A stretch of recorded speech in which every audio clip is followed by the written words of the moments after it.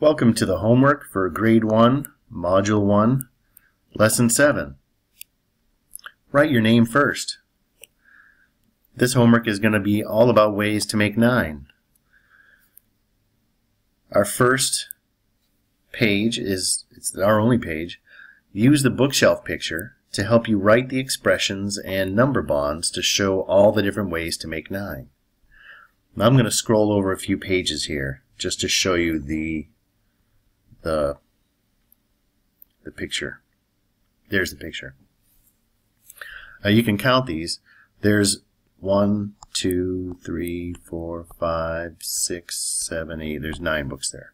And this picture is just to help you find different ways to make 9. So we can look at this and sort these books different ways to make different combinations or different ways to add 2 numbers to make 9.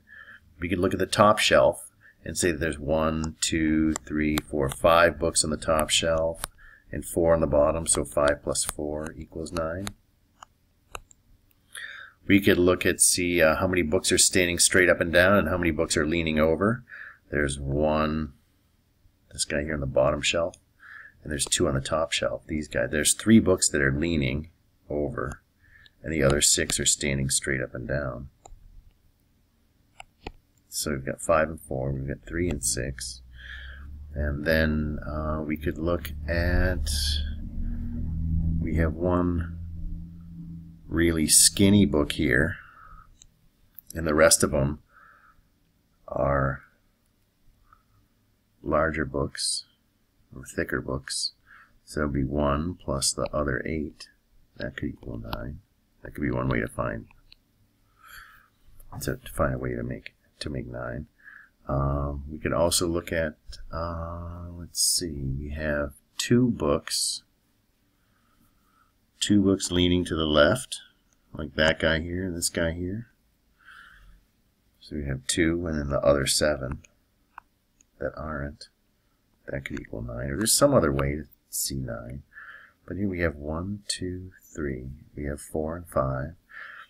And then we could just say that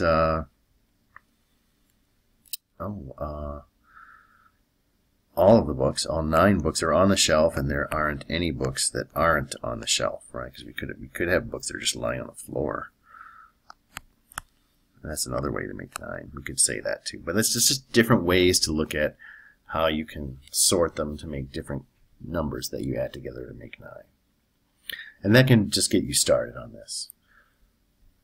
And you can use those expressions, those number sentences we just wrote. 5 and 4, 3 and 6, 1 and 8, 2 and 7, 9 and 0, or any other way you can find to sort them to make those combinations.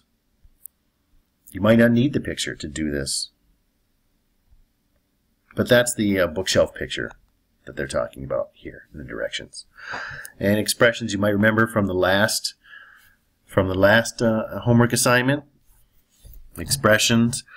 Here we got. We'll do this one. They have to go with this. Like this one, all of this right here. This is how these are going to work. We have a number bond.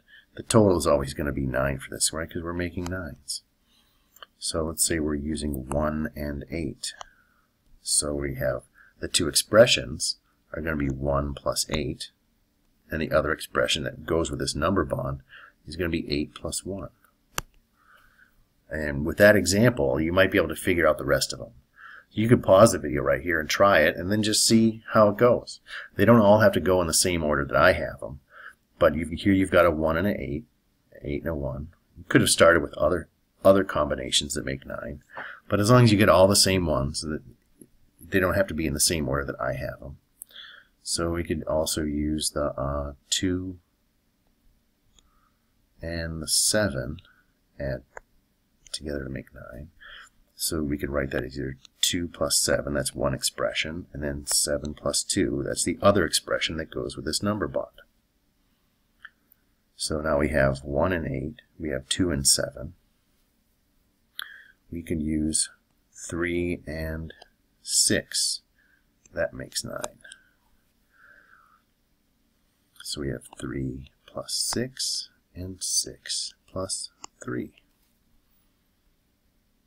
1, 8, 2 and 7, 3 and 6, you have 4 and 5 make a total of 9. Those are our add-ins, 4 and 5. So here's 4 plus 5, and it doesn't matter the order of the add-ins, which one we put first in our expression, because no matter what, they're still going to add up to 9. And those are all the ones except for, 0, right? 0 and 9 make a total of 9. So our add-ins are 0 plus 9, and we switch the order, we have 9 plus 0.